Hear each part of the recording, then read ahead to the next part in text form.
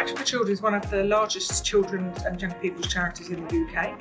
We've been operating for 150 years this year, and we're all about ensuring that children and young people have safe and happy childhoods, and also importantly that they have the foundations that they need to flourish and thrive as they go through their life.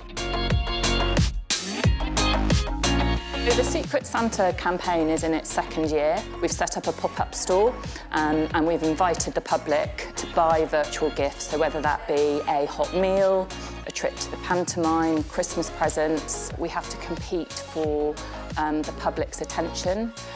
You know, there is so much going on, there is so much to think about, there are so many incredible causes out there. So we've had to work really hard to really stick out and do things differently. And so having this pop-up space has allowed us to engage and attract new audiences that quite simply have never heard of Action for Children before, and then essentially leaving the store having done something to benefit those vulnerable children at Christmas and know a lot more about Action for Children in the future. Alpha AI is our gift predicting machine.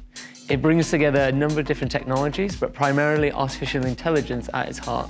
It helps consumers coming into the pop-up store to understand what it is they might want to donate, and it gives a personalised feeling for the gift-giving process. So I think if we look at the retail space, we're seeing a number of different trends. Primarily, consumers are wanting experience-based purchasing. I think we're done with looking through rails and rails of items and what have you.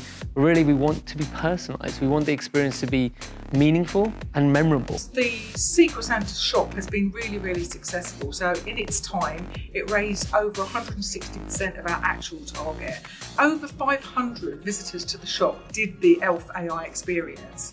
And remarkably and wonderfully, almost all of them then went on to support one of our vulnerable children as a result of that interaction. What I would say is that the Capgemini Applied Innovation Exchange has totally gone above and beyond my expectations, and to be honest, it has now set a really, really high standard for what we do in future years.